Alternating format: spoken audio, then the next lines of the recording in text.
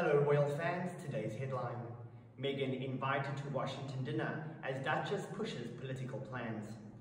Meghan Markle will be invited to Washington to have dinner with all the women senators and those advocating for paid leave, according to reports. Last month, the Duchess of Sussex issued a letter to US Congress as an engaged citizen and parent, where she called on Speaker Nancy Pelosi and leader Charles Schumer for paid leave for parents. Reports have emerged in recent days that Meghan has also been calling US senators on the issue and using her royal title in the process, which has led to the prestigious invitation. Meghan recently spoke with Senator Kristen Gillibrand of New York, who in 2013 proposed her own paid leave bill and expressed her desire to help the cause.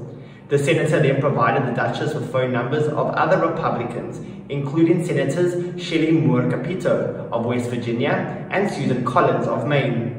Ms. Gillibrand told the 19th, "I could hear how sincere she was about advocacy and explained her plans to invite Meghan to Washington, D.C. for a bipartisan dinner she has hosted in the coming months with all the women senators."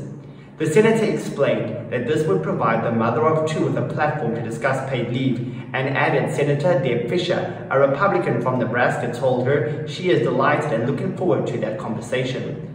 The dinner is a tradition that has been restarted by Vice President Kamala Harris after she hosted a get-together for 24 female senators on June 15th at the Observatory.